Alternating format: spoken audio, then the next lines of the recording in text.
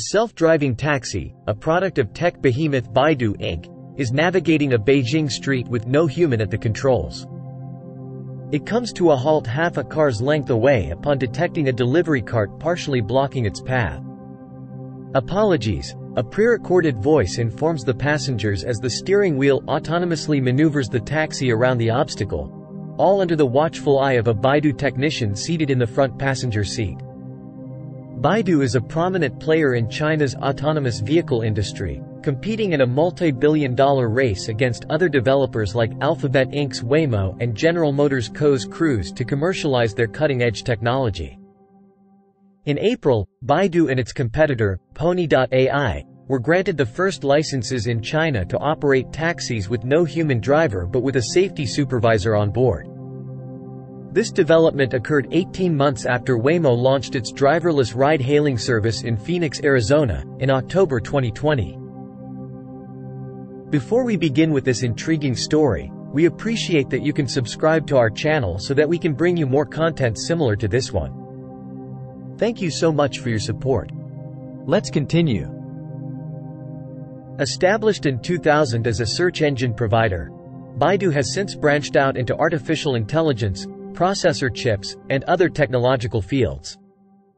The company asserts that its autonomous vehicles, if successful, could make driving more affordable, simpler, and safer. Wei Dong, the vice president of Baidu's Intelligent Driving Group, stated, "Our primary objective with autonomous driving is to decrease traffic accidents caused by humans." Autonomous driving is among a range of emerging technologies, from artificial intelligence to renewable energy, into which Chinese companies are investing billions of dollars in an attempt to develop, spurred on by the ruling Communist Party. Beijing aspires to join the United States, Europe, and Japan as a technological powerhouse to enhance its wealth and global influence.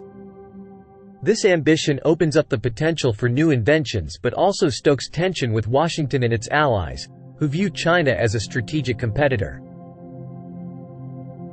Baidu launched its Apollo autonomous driving platform in 2017, followed by the Apollo Go self-driving taxi service 3 years later.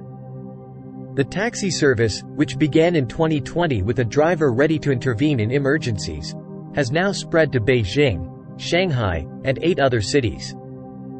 Apollo Go claims to have provided 213,000 rides in the last quarter of the previous year, making it the busiest self-driving taxi service globally. In Yijiazhuang, a 60-square-kilometer (23-square-mile) industrial district on the southeastern outskirts of Beijing with broad streets and few cyclists or pedestrians, Apollo Go initiated rides without a driver but with a supervisor in the passenger seat. Zhao Wei, a 43-year-old user of Baidu taxis in Yijiazhuang, commented, "It's extremely convenient." Zhao added, "It might feel a tad safer than a human driver. Sometimes there are small objects that people might overlook. They can detect them and halt." Other players in the field include Deeproot.ai and AutoX in Shenzhen. Pony.ai, established in 2016 and backed by venture capital, is currently testing autonomous cars and semi-trailer trucks. Owen Chen of S&P Global Mobility stated that the industry's plans are extremely ambitious in delivering the robotaxi to the consumer. Geely, the automaker that owns Volvo Car, Geely, Lotus, and Polestar, has unveiled plans for autonomous vehicles linked to satellites. Meanwhile, network equipment manufacturer Huawei Technologies Limited is developing self-driving vehicles for mining and industrial applications. The government is advocating for automation to bolster economic growth by enhancing the productivity of its dwindling, aging workforce.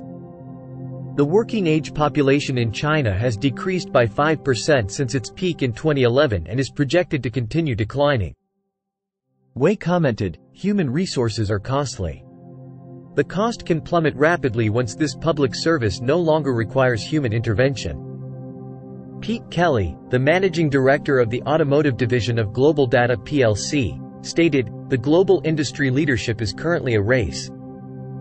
However, China could easily take the lead due to their decision-making process and deployment strategies." In 2019, McKinsey & Company estimated that China's potential market for self-driving taxis, buses, trucks, and other related equipment and software could be worth trillions of dollars. The initial products may not recoup their development expenses but could serve as loss leaders to market other services, according to Kelly. Baidu has already begun selling navigation and other technologies to car manufacturers. Based on the agreements reached so far, the company anticipates total sales of 10 billion yuan, $1.5 billion, as stated by Chairman Robin Li in a conference call with journalists on May 26. Baidu disclosed that it invested a total of 24.9 billion yuan, $3.9 billion, in research and development last year, but did not reveal the portion allocated to autonomous vehicles. The company reported a profit of 10.2 billion yuan, $1.7 billion, last year on revenue of 124.5 billion yuan, $19.5 billion. Baidu, along with its most advanced competitors, has achieved level 4 in the industry's 5 possible technology levels. This implies that their systems can function without a driver, but they must be pre-loaded with a detailed map, which restricts the area where they can operate. Technological advancements range from cruise control, a feature that has been available for decades, to level 3, which enables hands-free driving on highways.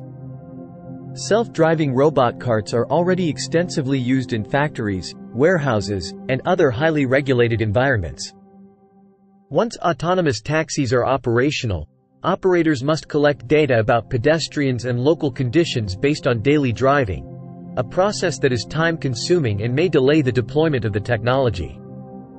For maneuvers such as U-turns, Baidu's Apollo system can track up to 200 vehicles, pedestrians, and other potential obstacles up to 100 meters, 110 yards, away. Wei mentioned that Baidu would welcome foreign partners adapting its technology for their markets, but the company currently has no plans for exports as it concentrates on Chinese cities. Intersections continue to pose a challenge, according to Wei. In China, pedestrians are accustomed to drivers slowly navigating through crowds at crosswalks while the light is green, a task that a robotic car cannot perform. Our car will always give way to pedestrians, which might result in it not making it through the light, Wei stated. Baidu has introduced its own autonomous car brand, JIDU, which recently showcased a concept car. Li announced that the company will target the family vehicle market with prices starting at 200,000 yuan, $30,000.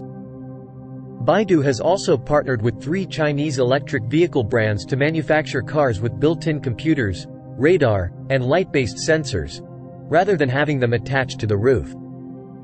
Baidu aims to price its latest generation of taxis at 480,000 yuan, $72,000. To encourage the use of Apollo, Baidu has made the platform open source and claims to have enlisted 210 industry partners and 80,000 developers who may develop products based on it. Apollo Go plans to extend its autonomous taxi service to 65 cities by 2025 and 100 cities by 2030. Zhang Jiahua, a 29-year-old interior designer who uses Baidu's driverless taxis in Yizhuang, said, "The difference compared to a human driver isn't significant. If you aren't looking ahead and are engrossed in your mobile phone, it feels exactly the same." Baidu, with its expertise in EV and AI, is poised to carve out a significant presence in the realm of autonomous driving technology. Rest assured, we will keep a keen eye on their advancements and provide updates. For now, that's all we have. Thank you for tuning in. Thank you for watching our China Tech Update. If you like our content, please subscribe to our channel, like, and share our video. We will bring you more similar contents like this one. Thank you again for watching.